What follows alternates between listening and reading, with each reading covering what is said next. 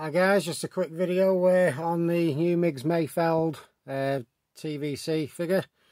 I'm not going to go into reviews or anything like that because loads of people are doing it, Boss Bounty and Only One Can Open and plenty of other people. I'm just going to talk about the red armband that was on it, that it shouldn't have. It's actually quite easy to remove, so don't worry.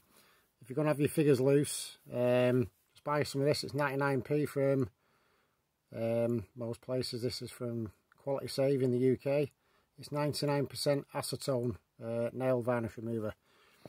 All you need to do, get some Q-tips for our American friends, or cotton buds as we call them in the UK. Dip them in the acetone, but then take the excess off.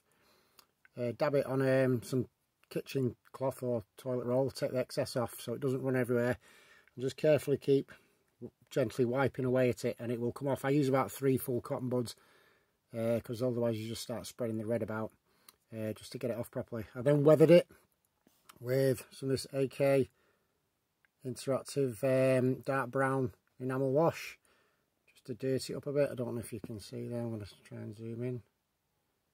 Bear with me. It's not focusing. It's not focusing very well, sorry about that, but it's very easy to do. So if you're taking your figures out of the packet like this one, I've got one in the packet, obviously. I've kept on mint on card. There's nothing you can do about that in the card, but if you're going to have them loose, you can differentiate it from the Dinjarin one that's going to be coming out. So yeah, nice, quick, easy modification there to make it more screen accurate. Alright, thanks guys, thanks for watching, bye bye.